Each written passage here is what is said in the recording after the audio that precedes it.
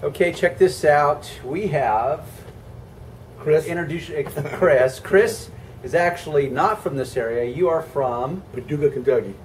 Paducah. Paducah. Paducah? Paducah, Never even heard of it. Nonetheless, Kentucky. So let me give you some background on this moment, because what I'm going to do is I'm going to swap out the gold, the horrid gold stock Chevy bow tie emblem on the front and the rear. So you found me because you're rolling into town. I don't know, you probably did some research prior to coming to California, right? Yeah, one of my buddies did. He did that, and we thought we could do it. Yeah. And I don't have the patience. Right. At all. And you and I were talking about that. Yes, sir. It's one thing to know how to do it, but then you also are required to have a certain amount of discipline and patience.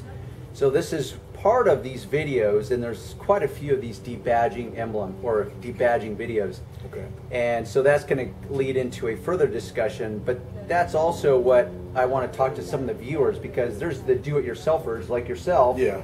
But you think, oh, I could probably learn how to do it on YouTube, and at a level you can, but that's only half the equation. Exactly. So that's where I feel people's pain, where it's like, wow, do I try this myself? Do I think I can do it? I've got to round up all the tools, Yep. and I can watch Darren do it, and it looks pretty straightforward, but you've got to remember, I've done probably hundreds of these jobs by this point. So that's like any profession. You know, when a guy knows what he's doing, it Right. always looks easy. Yes. What I was thinking about after you and I left, because this truck, which is a pretty badass truck, by the way, let me show you guys, because it's all tricked out. Chris, what year is this? That's 2014. Okay, so 2014. So because they make cars earlier than the actual year, this truck could be close to 3 years old by this point, correct? Yes, sir. Did you buy it brand new, or are you original owner, second owner? You bought it brand new? Okay, so that means I can verify the history of this truck. But if you're a detailer, you have to remember that even the owner, if he's the original owner, may not remember everything. For example, this car over here I bought from the original owner. He swore up and down there was no paint and body work done on it, when in fact I know there was. Is that because he's a liar, or he just has forgotten? I think it's because he forgot. Because life happens and we get involved with life. The thing I want to illustrate on this is the fact that you think, okay, newer truck, straightforward, no problem. Well, the variables are that this is a black truck. Everything on black is more difficult. Now, dirt will collect inside these areas, and as you drive down the road, it will vibrate, and it will literally abrade the paint. Now, the metal or the plastic part is not touching the paint, but what happens is the dirt settles within there, and it settles right on the double-sided tape. So it will abrade an outline of this emblem. So it's one thing to remove it and know that it's going to be gone completely. Now we're replacing it, but I know when I remove it, I'm going to have to do some polishing of this area with a buffer in order to kind of, well, essentially polish it out, smooth it out, so that I have a clean slate in which to apply the new one to. So the point I'm making, or the reason I'm making this point, is because Chris was asking, like, hey, can the dealer do this work? Well, I don't know. It's probably a case by case. So what I'm going to do is I'm going to replace the front one, and yes, as I've said to you guys, I'm going to lift my skirt pretty far up, but I'm not going to lift it all the way. I still make money doing this, and Chris here, he's already signed on to the Auto Fetish Touch. So he's committed to having me do it. I'll let him watch and observe if he wants to. Maybe in the future you'll have another truck. Who knows? Point is I still make a living doing this, so I'm not going to show you exactly how I replace the front one. Just know that if you try to go through the top, there's all kinds of shrouding, all kinds of things you got to remove. So what I do is I actually go underneath. So that's my big little secret that I'm going to give away as I access it from underneath. Okay, we have removal. This is what it looks like. This stock replacement one is just going to snap right into that. And there is my assortment of tools that I use.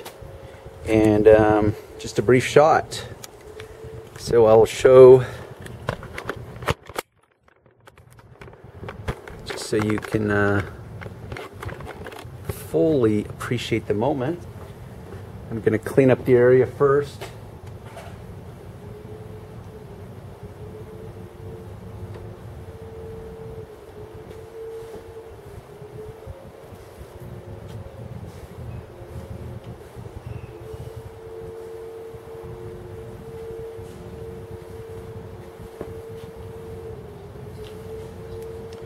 And here we have the stock replacement. Do you have those other ones? The metal one? The metal? Now these were the original ones that he got online. Now check this out. These are solid metal. They're very heavy. Now you'll notice that on the back there's only 4 strips of double-sided tape. Now personally I do not consider that enough tape to hold a metal, and you can see the part number M96091. I don't know exactly where he got them from, but to me this is inferior, even though it's metal. And you might think, oh, I want metal and this is just cheap plastic. Well, yeah, but this whole grill is plastic and this snaps right into place. Now these fasteners, if you look closely, and I don't know if it's going to reveal it, but it actually shows the receiver. They tap into this and they have threads so that you can thread in a little receiver bolt. But from the face of it, you can actually see little divots from those receivers. So the goal is that you would put this here and it kind of fits, but it's not flush.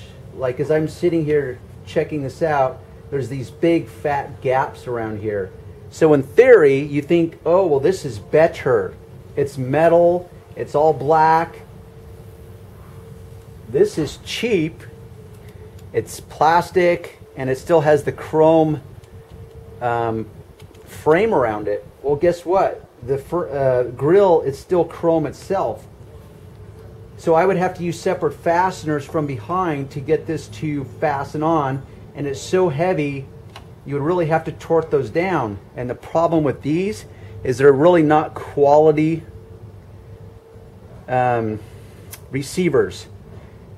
Why? Well, because I'm speaking from experience. So if you think you're going to torque this down tight enough where it's going to be able to handle and absorb all the endless vibrations as you're driving for the next few years, dismiss that idea, because it's not going to happen. What you would have to use, in my opinion, would be you would torque it down just tight enough so it's tight, but use some Loctite to make sure that those will not unfasten by themselves through the vibration. But once again, it's not completely flush. It's sloppy. It's not a perfect fit. This, on the other hand, my friends, it's got the exact OE. OE stands for original equipment. And I know that this will snap right into place. Ba-bam. There we have it. Absolute perfection. And that's what we want. Time to work on the back end. So just as a little preview, here's all my various tools. I've got my heat gun, my eraser tool, the 3M eraser tool attached to my drill motor. I've got my Rupees 21, what do they call this? The Bigfoot 21. I'm going to use Menzerna. Boy, I've forgotten how much I love Menzerna. The FG 400 to cut it, and then the PF 2500 to finish with. My fishing line. Yes, I actually use my Rack Attack rolling creeper every single day, and I love it. I know many of you think it's overpriced. I think it's like $170, but I'm telling you, it saves the knees, it saves the back, and I absolutely love it. All I'm doing is I'm removing the superficial dirt, so as I'm working, I'm not transferring that dirt into my work area. Got my fishing line. This is 25-pound test. I've recently purchased some 30-pound tests to see if I can keep it from breaking a little more often, or I should say a little less often. Essentially what I'm trying to do is heat this up so that the heat dissipates to the double-sided tape behind it without heating the paint up to the point where it would cause damage. This I don't care about because this is just going to get thrown away. So you just kind of have to finesse it, because if you flash heat it, it's just going to heat the surface and it's not going to actually heat up the double-sided tape behind it. So you have to just finesse it, and that's why you'll see in my videos I'm checking the paint temperature. But this is like, gets really, really hot. This gets hot and then it dissipates the heat to the tape behind it.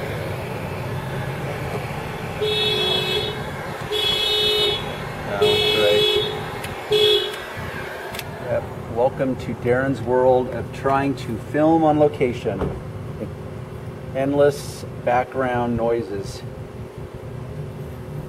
And at this point what you do is you are literally cutting through the double-sided tape, and you hope that you cut through the tape before you cut through your fingers.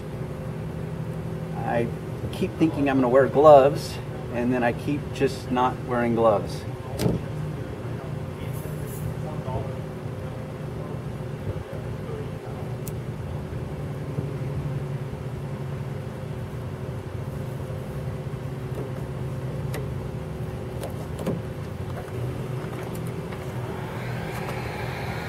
Now I slice through that side. I'm going to reheat this side up and then come on the opposite side.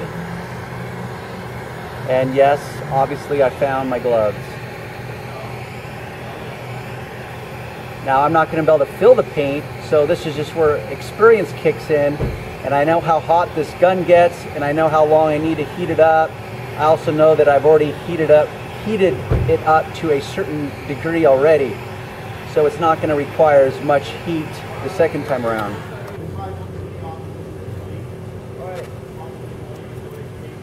And that is oh so much friendlier on the fingers.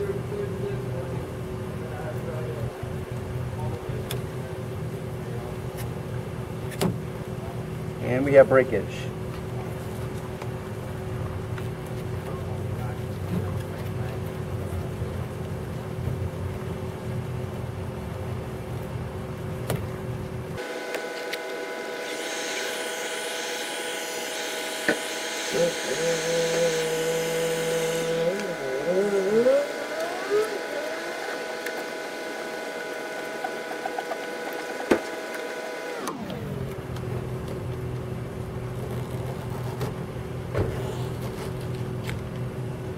Now when you lift this off, you've got to finesse it from both sides. Otherwise, if you pry it up like this, you run the risk of prying it up so much that this edge starts gouging into that paint.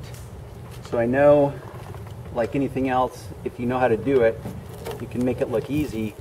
But there's all these little nuances, these little booby traps that you don't necessarily realize when you're just watching it in video form. So I'm trying to explain as much of it as possible. Now I want to clean this off.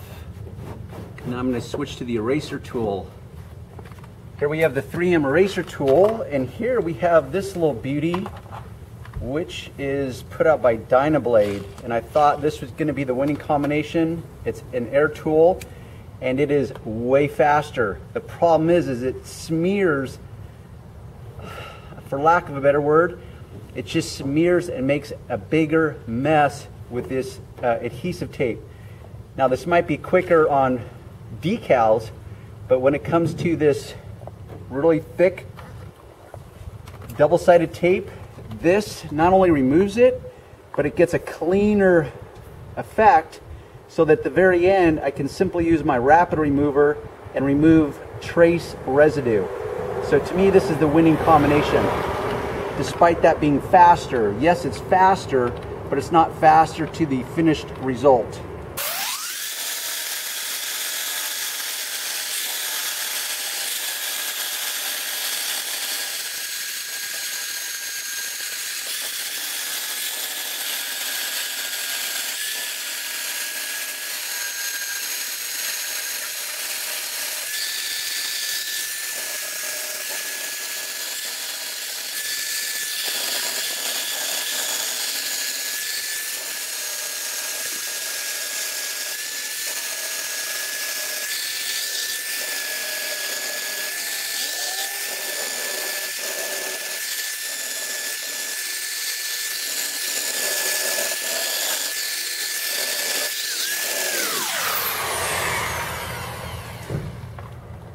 The reason I go back over it is because I want to do as much of the removal with the eraser tool rather than trying to get it with the rapid remover.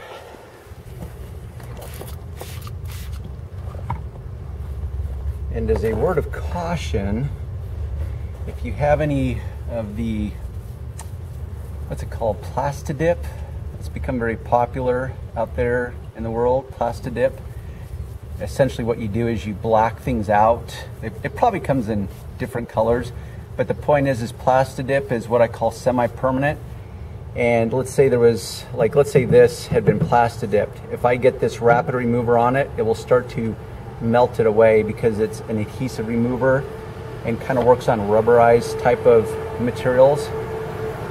So what this is revealing is a very definitive and very definite line, as I discussed at the beginning, that shows exactly like the paint that has been exposed to the sun. You've got a little tiny chip here, which I can actually fix with some touch-up paint, because that's also the ripple effect of polishing out a car or doing something like this. Is I'm going to prepare the area so nicely that it will actually reveal the blemishes that are already there to a higher degree, because before they were kind of hidden by the badge itself, dirt, go down the list. So that's kind of the unforeseen consequence of polishing paint to perfection, is that it actually reveals imperfections. So I'm going to hit this with a buffer, and if this customer had decided to leave this off, I would have had a pretty extensive conversation with them to let them know that there might be a shadow. After 3 to 4 years of sun exposure, there could be a permanent shadow. And if I was going to fix this as best as possible, I would have to wet sand this flat, because there's literally an edge that's been worn. But because we're replacing it, I don't have to worry about that. But I do want to fix this area and make it as good of a canvas as possible before I place that new emblem. Got my rupees, 21 Bigfoot, 21 millimeter throw. I'm going to use the Menzurna. Oh, and this is the Americana Global foam pad, which so far I absolutely love.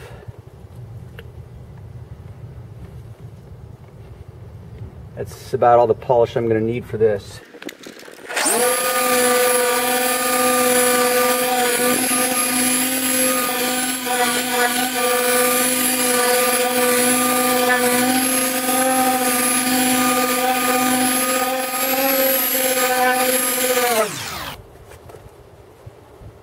Remove this polish.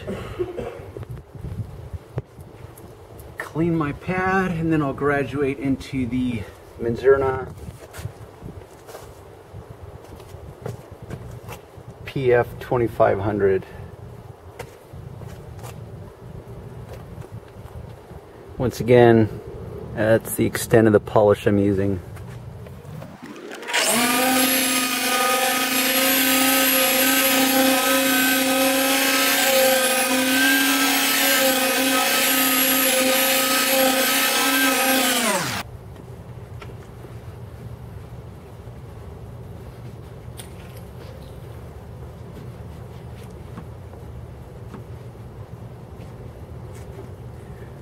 Now, because we would like the emblem to stick as long as possible, I'm going to now use my alcohol water solution. Make sure I have complete removal of any polish, so I have as thorough of adhesion of the new emblem or badge, bow tie, as possible. After it's applied, then I can wax this, the surrounding areas. But right now I want to make sure it's a very clean surface. So there we have polished, cleaned, and it has removed a large extent of that outline, but it is by no means perfect. But we do not need that type of perfection in this moment.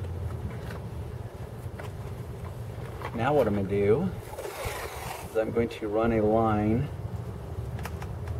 that is parallel. Now even when you use tape, there's a chance for the tape to get distorted as you pull it. So even that has to be finessed. So this now is in alignment. This bottom piece, or this bottom horizontal edge, will be where I align the new emblem.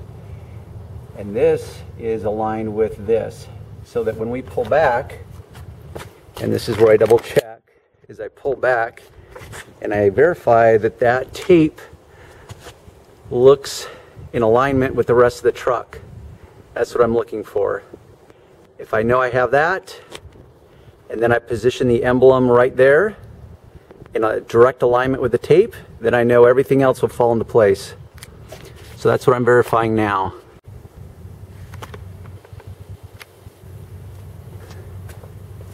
Now if you really wanted to, you could actually tape up this new emblem prior to placement and verify even further, which at this point, now this has a natural crease right here, and there's a little rear view backup camera there that's right in the middle. So that's where I'm going to place it. So you could, if you wanted, even do this.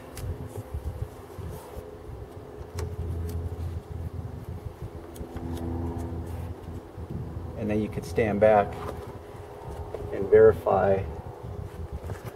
Once again, the problem with doing that is now you've got different lines going different places, and it's really would be hard to tell, which is why I don't do that as a rule. But for those that really want to overthink things, there's many ways to get this done right.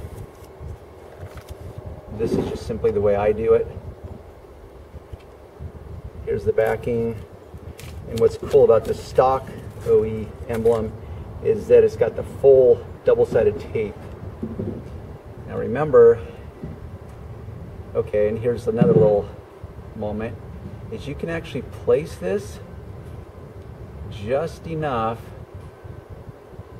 where it sticks without fully putting it in place. And then you remove this, remove that,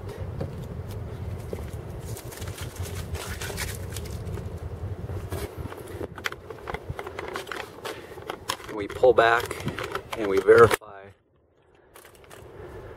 that yes, in fact, that is aligned horizontally to the closest body line or embellishment of the truck. In this case, it's the handle. The second thing would be here, but even the emblem would have to be perfectly parallel.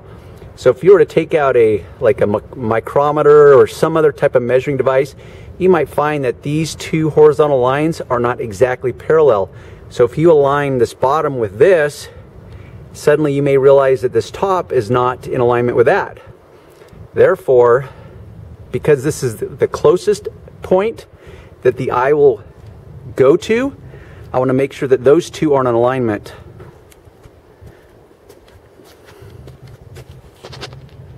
Now the truck is tilted a little bit because it's been lifted and it's on my uneven driveway.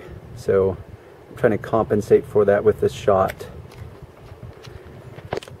So at this point I'm just going to press to secure it without damaging the emblem or pressing so hard. We don't need to go level 10 at this moment. I'm gonna get a little touch-up paint, touch up that little spot. Why? Because it's always about the details. Let's take note as to how this project grew from something that would, at a casual level, seem very straightforward. Now I just busted out my touch-up kit. It's applied colors. Yes, that's worthy of another video. which I'm not going to do in the moment. I'm just going to allow you to observe and offer just a couple of my little tricks. One of them is these readers. They magnify the area. And this is just one little spot. So if I can magnify that area and nail it at this level, I know, bam, done just like that.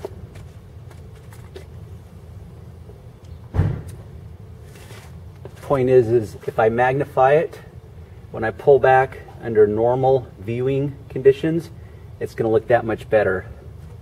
So that's a way to scrutinize your work as you're working and to achieve a higher level of performance. Hey Chris, do you want to come and take a look?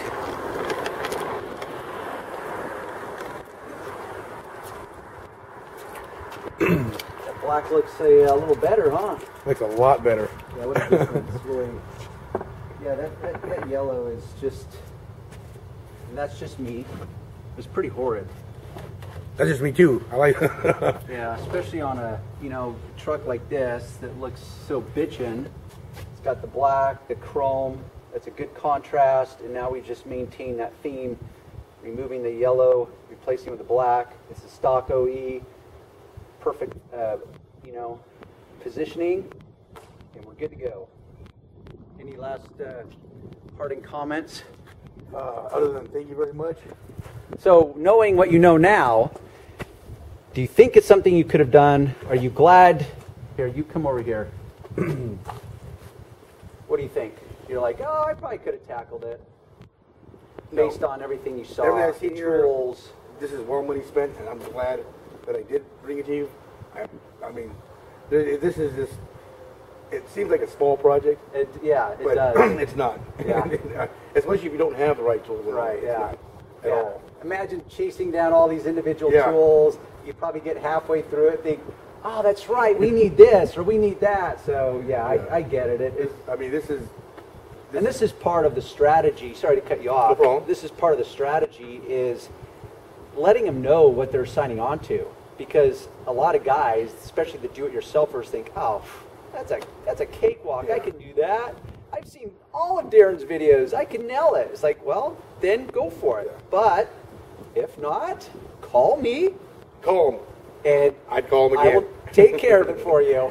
I would. I mean, I'm a do-it-yourself kind of guy, but this is just, these newer trucks, there's just so much stuff you got to remove, and if you don't know the tricks and you don't have the right tools.